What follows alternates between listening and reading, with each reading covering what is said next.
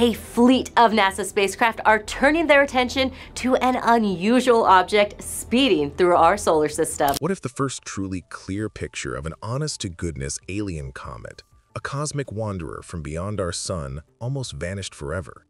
What if it was just moments away from being deleted, from being lost to the digital ether because someone, somewhere clicked delete on a server? Or worse, just let it expire. What impeccable timing indeed. In July 2025, while the world was busy doom-scrolling through a seemingly endless stream of bad news, a scrappy, dedicated Discord group stumbled upon a chilling realization. NASA's public data portal was about to go dark. The prize? Raw, unprocessed frames of 3I Atlas, the third interstellar visitor ever seen by human instruments, and by far the most intriguing. They had one weekend, zero funding, and a single, desperate goal: grab every byte of that precious data before the plug was pulled. Spoiler alert, they made it, with 43 minutes to spare, and what they found in those images absolutely rewrote the guest book for how comets from other star systems behave. This video is sponsored by Upstream. Want to grow your YouTube channel faster? With Upstream, you can run a 24/7 live stream using your pre-recorded videos. Since live streams rank higher in search, you'll gain more views, more subscribers, and more revenue. And it's not just YouTube. Upstream lets you multi-stream to up to 10 platforms, design custom layouts that match your brand, and schedule your content so your channel is live even when you're not. Sign up free today with the link in the description, and if you decide to upgrade, you'll get 20% off your first month. Start streaming smarter with Upstream. Most heroes don't wear capes. They wear grocery store hoodies and keep Slack open on a second monitor, fueled by lukewarm coffee and an insatiable curiosity. This core team? Just 5 incredible individuals. There's a Kansas science teacher who, for fun, builds elaborate model rovers in his garage. Then a sharp Portuguese undergrad, coding in Python between classes, her fingers flying across the keyboard. A night shift nurse from Toronto, whose quiet hours often involve monitoring more than just vital signs. A retired radio engineer in Brisbane whose seasoned eyes can spot a data anomaly a mile away. And finally, a Utah college dropout who wrangles telescope data for a side hustle, turning complex numbers into understandable patterns. None are NASA employees. None get paid a dime for this. What unites them, what truly drives them, is that exhilarating rush of watching raw numbers transform into genuine discovery in real time. When the Atlas telescope in Chile first spotted this new, enigmatic comet, these citizen scientists didn't just see a faint smudge. They saw the trajectory, they did the math, and they realized with a jolt that Mars orbiters would get the closest camera angle humanity would ever have of this interstellar interloper. Public download links were live, a treasure trove of potential insights. But then came the dreaded maintenance notice, a stark warning of an extended outage starting Monday. Translation in their world: grab it now or lose it forever. This wasn't just another routine shutdown. It felt like key public access shutting down precisely when we needed real-time updates on what might be the most unusual object ever seen in our solar system. This isn't just another cosmic snowball. This is 3I Atlas, a true interstellar traveler. It came from somewhere else in the galaxy, a distant star system we can only imagine, zipped between the stars for untold millennia, and will never, ever return once it leaves our solar system. Think of it as a postcard stamped in another solar system, delivered by accident to our cosmic doorstep. Every molecule it sheds, every wisp of gas, every speck of dust, tells us how chemistry works beyond our immediate neighborhood. It's the third confirmed interstellar object, following 1I Oumuamua and 2I Borisov, yet it presents unique characteristics that make it a significant outlier. The Mars fleet, specifically ESA's EXO-Mars Trace Gas Orbiter, TGO, and Mars Express, were poised to snap images roughly 1,000 times closer than any Earth telescope could ever manage. Factor in the comet's staggering faintness. It was 10,000 to 100,000 times dimmer than what those cameras usually see, and you begin to grasp why professional teams hesitated. Data storage is expensive, priorities shift, servers get cleaned. Bureaucracy, security protocols, and shifting politics often mean priceless data can sit behind broken links, or worse, simply vanish. Citizen scientists, however, they had no such red tape. They just needed bandwidth, grit, and an unwavering belief that this data was too important to lose. Friday, 1902 UTC. Teacher Rob, his heart pounding, hits refresh on the NASA HTTPS page. It throws a 404 error. Panic. A cold dread washes over the Discord channel. 30 seconds later, a collective gasp of relief as the site reloads. Maintenance postponed until 00 Monday. Cue the most productive, frantic, and caffeinated group chat in hobby astronomy history. They divvy up tasks with military precision, but civilian ingenuity. One writes a wedge-get script designed to skip duplicates and handle partial downloads, a digital lifeline. Another, eyes glued to marketplace listings, rents cheap cloud space, a temporary sanctuary for the incoming torrent of data. Yet another crowdsources a Google Sheet, a digital battle plan, so volunteers worldwide can claim 5-minute download slots, ensuring every corner of the globe contributes. By midnight, they have 312 helpers, a global network of digital archaeologists. The goal sounds deceptively trivial. Move pictures from a public server on a private drives. Reality, of course, is always messier. Files average a hefty 1.2 gigabytes each. ESA's repository, in its infinite wisdom, uses an odd naming convention that scrambles the chronological order, adding another layer of complexity to the already Herculean task. Download speeds swing wildly, from a blistering 80 megabytes per second to a soul-crushing 8 kilobytes per second as traffic spikes and servers groan under the unexpected load. They learn which mirrors still work, set timers to auto-retry connections, and coax old laptops, wheezing and groaning, into running overnight. Saturday dawns, and with it a glimmer of hope. 38% of the data is safe, tucked away on various hard drives across the planet.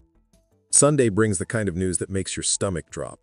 NASA moves the shutdown to 0600 Monday to synchronize with scheduled maintenance. That chops 9 agonizing hours off the clock, a brutal blow to their already tight schedule. Meanwhile, the comet's closest approach has come and gone. New images, even more precious, are uploading in near real time, adding to the ever-growing mountain of data. Every single frame is critical, a potential key to unlocking 3i Atlas's secrets. The nurse, working a grueling 12-hour shift, uses every precious break time, her phone clutched in her hand, to restart stalled transfers, her dedication a beacon across the time zones. Brisbane grandpa, ever resourceful, daisy-chains 3 external drives so his ancient iMac doesn't choke on the incoming data, its fans whirring a frantic tune. Python scripts auto-sort files by timestamp, but checksum errors pop up like a digital game of whack-a-mole, demanding constant vigilance and manual intervention. Sleep becomes a forgotten luxury. The dropout, crunching numbers with practiced ease, calculates they need 1.3 terabytes more. At their current crawl rate, they'll fall 90 minutes short. A collective groan. The solution? Beg, borrow, and steal bandwidth. Someone, in a stroke of genius, posts on Reddit. Strangers, moved by the urgency, lend server tokens, offering their own unused capacity. A European startup, hearing their desperate plea, donates gigabit fiber for 4 crucial hours. Momentum surges, a wave of global cooperation washing over the weary team. Monday, 4 UTC. The progress bar inches forward, agonizingly slow, hitting 97%. Then, a server throttle. The files trickle, a cruel tease. Discord voice chat goes dead quiet, save for the frantic click-clack of keyboards as fingers fly across keys, desperately trying to coax more data. At 0512, the last frame lands, a collective sigh of relief echoing across continents. Rob, his voice hoarse but triumphant, types "checksum verified" and screen caps the folder. 42,731 files, a staggering 1.78 terabytes. Collective exhale. They did it. 43 minutes later, the site greets visitors with the dreaded "service temporarily unavailable." The data is gone from public view, but copies now live on 6 continents, safe and sound. One participant later jokes it felt like looting a burning library, except in this case, the books are safe on flash drives in sock drawers, waiting to be read. With the raw data finally secured, the real work, the scientific processing, begins. Stacking 400 exposures, a painstaking process, cancels out the digital noise and reveals the comet's bright nucleus, shrouded in a fuzzy coma and astonishing 18,000 kilometers across. The team meticulously measures a sunward jet, material blasting out at an incredible 600 meters per second, unequivocally proving that frozen carbon monoxide drives activity even at Mars distance. This isn't just a simple ice ball, it's a dynamic, active object. The Comet itself shows an odd asymmetry, lopsided by a noticeable 12%.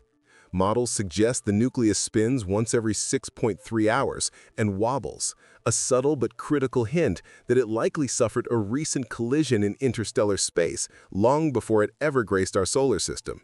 But perhaps most stunning, a faint ion tail, completely invisible in individual frames, magically appears after a careful contrast stretch. It stretches an astonishing 56,000 kilometers, gently curved by the solar wind, a testament to the comet's interaction with our sun's magnetic field. No Earth scope, no matter how powerful, had resolved that intricate detail. The Mars orbiters caught it only because the distance was a scant 4 million kilometers. Scientists now writing the discovery paper are calling the dataset priceless, a true gift from the cosmos, salvaged by sheer human will. They're already speculating on its composition, its origins, and whether its unexpectedly large mass makes it a significant outlier among interstellar objects. True to their ethos, the team members unanimously agree these files belong to everyone. They meticulously organize and upload high-resolution packs to the Internet Archive, placing them under Creative Commons licenses. It's a bold statement, a clear message that discovery shouldn't be hoarded.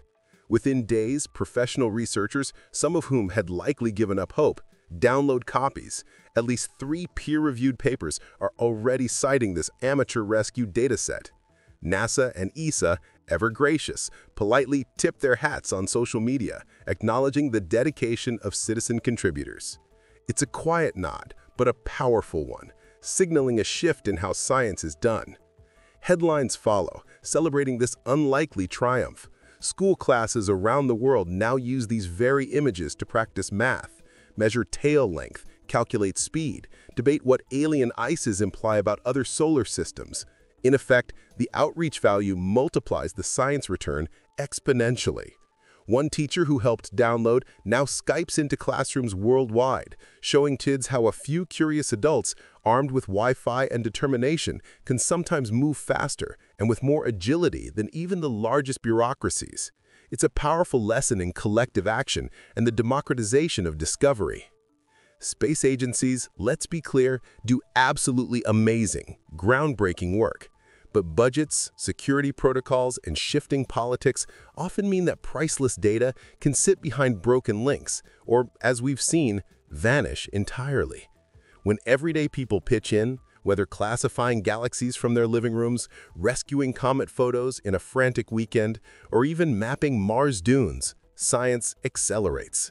It's not just a hobby, it's a vital contribution. You don't need a PhD, you don't need a lab coat. You just need curiosity and Wi-Fi. The very same weekend the Comet crew raced against the clock, thousands others worldwide were helping to map Mars dunes, tag penguin colonies in Antarctica, and hunt for distant exoplanets. Every single click, every bit of effort is a vote that says discovery belongs to the planet, not just the privileged few in the lab. If 5 dedicated volunteers can save an interstellar visitor's portrait from oblivion, imagine what 10,000 or even 100,000 could do when united by a common scientific purpose. We are not powerless. We are part of the solution. Feeling that little spark, that tug of curiosity? That's the call of discovery. Join a citizen science project tonight. Links to the Comet data, plus active missions that desperately need your eyes and brain power, are all in the description below. Download, analyze, share what you find. Hit subscribe for more stories that prove you don't need a badge to reach the stars, just a burning desire to look up. History usually remembers the big rockets, the famous astronomers, the grand observatories. Yet some of the most important, truly unique data of 2025 exists because a night shift nurse restarted a laptop at 3 a.m., because a retired engineer coaxed an old iMac back to life, and because a global community refused to let a cosmic treasure disappear. The next interstellar object could appear tomorrow. Maybe you'll spot it. Perhaps, just perhaps, it's already there, waiting for someone to notice. Until then, keep looking up and keep those hard drives spinning.